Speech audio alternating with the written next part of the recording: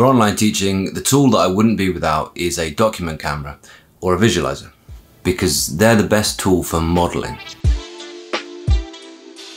Let me know what you call it in your country. Is it a document camera or a visualizer? Many teachers agree that modeling is one of the most fundamental aspects to get right in teaching. And also that modeling is something that you don't lose a great deal when you're doing remote learning or distance learning. So if you're teaching online, having a visualizer, having a document camera can still enable you to do that modeling just as well as you can in a classroom. The main benefit is that they will see you using the actual tools. And this is especially useful for younger learners who maybe aren't actually aware of the correct way to use a calculator, or maybe they aren't skilled in using their geometry set, so things like compasses or set squares. You can model exactly how to use those things. And so they're still picking up those good skills from you, their teacher. They're also amazingly useful if you've got a demo to show, or maybe you've got a particular artifact that you want to discuss in your video lesson. And perhaps you've already got all your documents printed out and you feel really comfortable teaching with a pen. And you know, I would definitely recommend a document camera to be the way to teach online if you're less comfortable with the technology. You can pretty much just put the camera on and then teach as if you're in your classroom. So it's the thing that I wouldn't be without more so than a pen display or a pen tablet. Not that they're not amazingly useful things for teaching online, and more coming up on that on a comparison video coming soon. But the thing is that using a pen tablet or a pen display, there is necessarily a difference between the way that you're teaching and the way that the students are learning. So there's a bit of a disconnect there. Assuming that is that your students are still using pen and paper themselves. You modelling something in the same way that they're doing it themselves makes more of a direct link between your teaching on their screen and coding that information into their brains. This is one of the reasons why modelling is so powerful. So all you need to teach online with a document camera is you need one with a USB connection. This is the Joyusing V508 and it's a fully featured visualizer. But they have other visualizers in this series that just have a USB connection if that's all you need. I really do recommend getting a visualizer with full features, especially that HDMI out, because you'll thank yourself when we do eventually get back to teaching in a classroom and you don't need to connect this to the computer to be able to show your screens at the front of your classroom on the projectors. Just to say, this is not a sponsored video, but Joyusing did send me this particular visualizer to test out. You can see my full review of it here. But in short, what I really like about it is all of those features, all of that connectivity. But I really like this, the extra fill light. So you're not having these harsh shadows on your work while you're writing, because that can be quite distracting for the student sitting at home. And the USB only version also has that fill light. This one also writes things to an SD card, and there's a little mini operating system on here as well, which is really cool for you to do things like picture in picture or refer back to your previous lessons. Again, all without having to plug in your computer.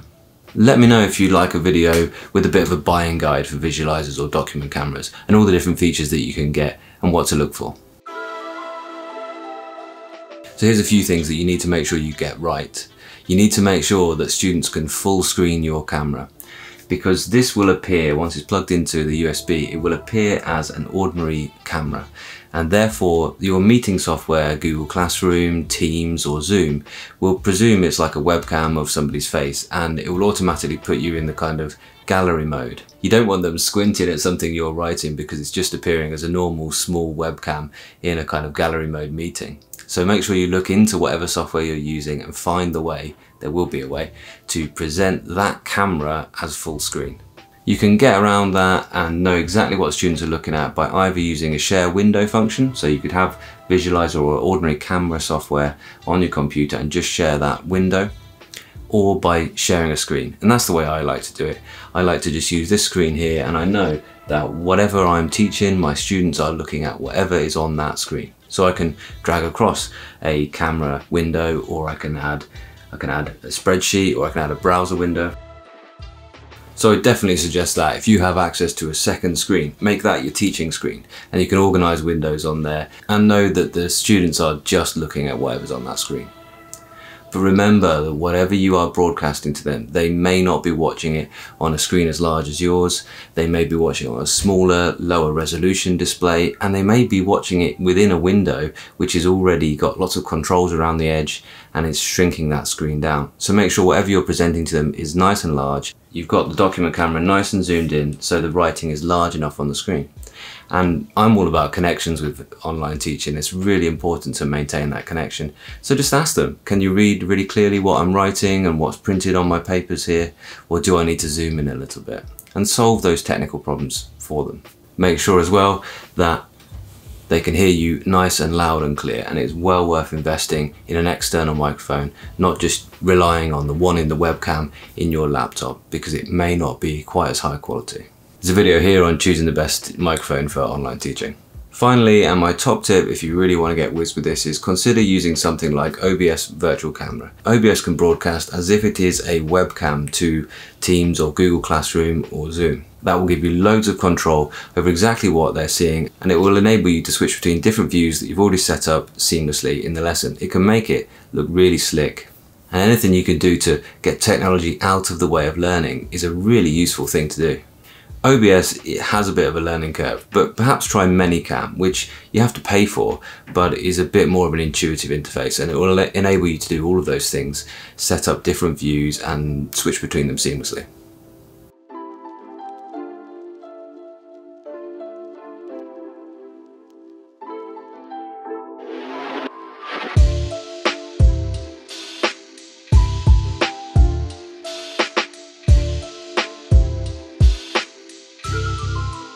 So that's it, that's how to teach online with a document camera, and that's why they're such useful things. They're the best thing for modeling, and trust me, getting one of those, you will maybe not use it every single second of your lesson, but the moments you will be using it for those modelings, showing demonstrations, showing artifacts on the screen, you will find it really, really useful, and your students will thank you for it. It could be as simple as you just need to show them how to use a calculator whilst you're doing that part of the teaching of the lesson. So being able to switch to that view and show them exactly what buttons to press in real time, with them able to ask you questions and for you to model it with them, is a really, really useful thing, and can help break that barrier that we have at the moment with online teaching.